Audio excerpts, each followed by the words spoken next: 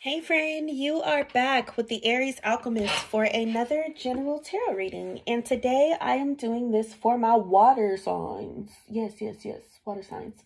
So if you are a Pisces, sun, moon, or rising, something in this reading will be for you. I don't have a plan with how many or which cards I'm going to pull this time, so we will just see what comes out.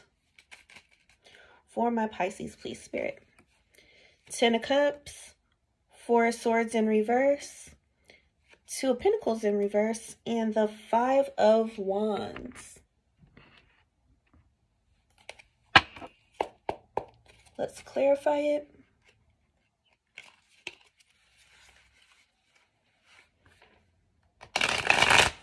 These are finally loosening up. I don't know if y'all been with me long enough, but if you remember when these were super new, I was fucking up my finger even trying to shuffle. But Spirit, what is the 10 of Cups? The 4 of Wands. What is the 4 of Swords in reverse, please? The 10 of Pentacles. What is the 2 of Pentacles in reverse? The Tower in reverse. Yes, y'all dodged a motherfucking bullet, and you're closing up cycles with both of these 10s. And what is the 5 of Wands, please, Spirit? 10 of Cups again. So everything is going really great for you guys. Let's pull a couple. First, let me make sure I don't drop all these. Y'all can't see it, but I got all my cards on this little ledge next to me. But yes, let's pull a couple oracles for you, and then we'll get all the way into the explanation.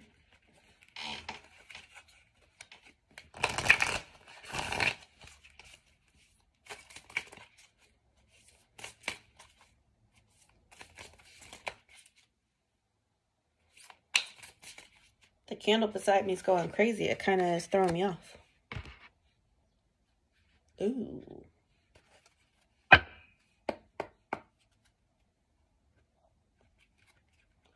Going extra crazy.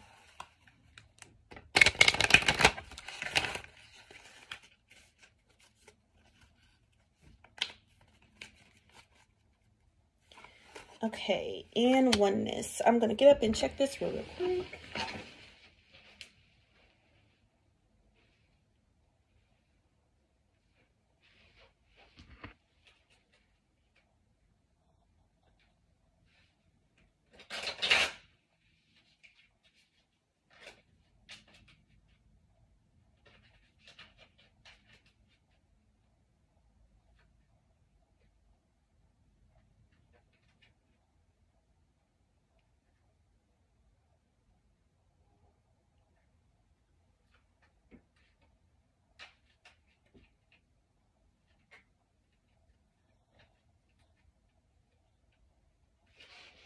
Thank you guys for bearing with me. I just want to make sure I don't accidentally burn my fucking house down.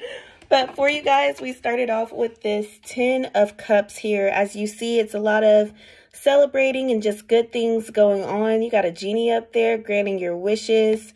There's a lot of greenery plus water there, so very well rounded. And it looks like this is coming after a period of a failed relationship or just any type of partnership. A couple people that were coming together and that shit did not work out. But now it's going a lot better.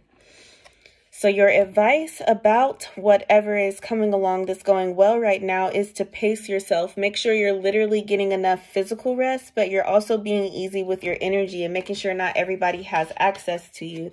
Because especially things with your home life or your career, they're going to be going much better, much faster than you thought they would. And that is because of this 2 of Pentacles in reverse.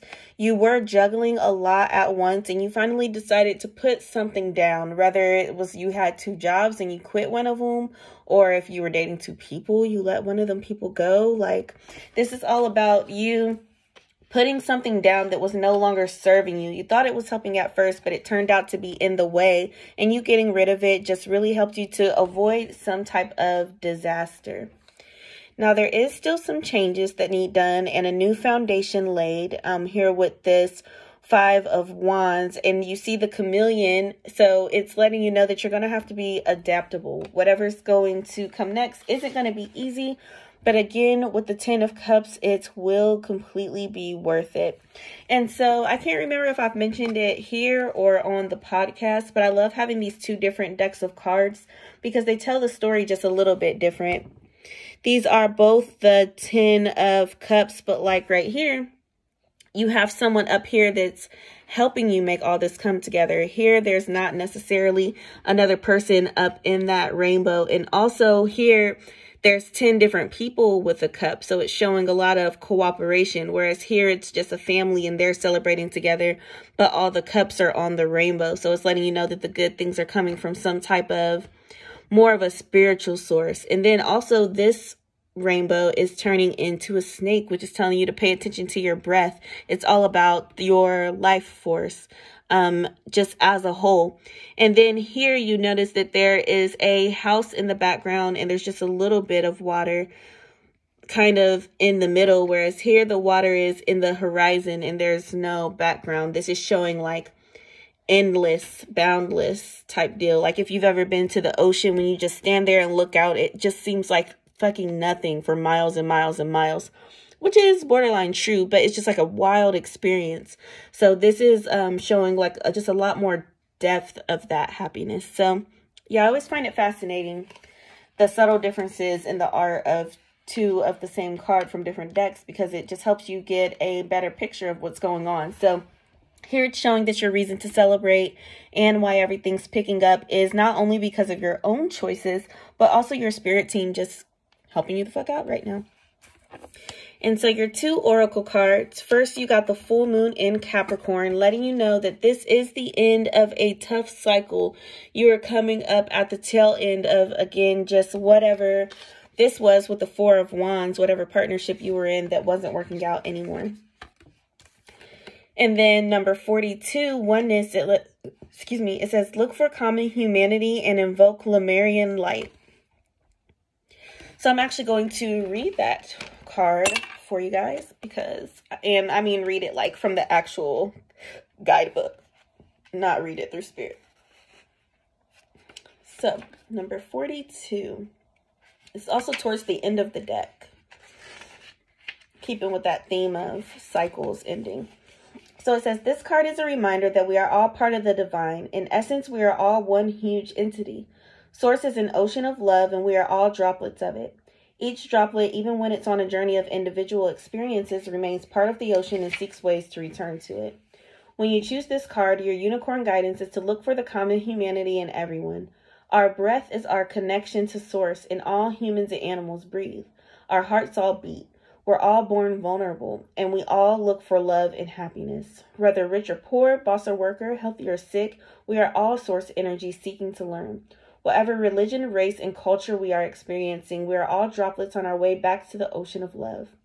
Hold this in your heart and be compassionate to all. Seek the divine thread that connects us all.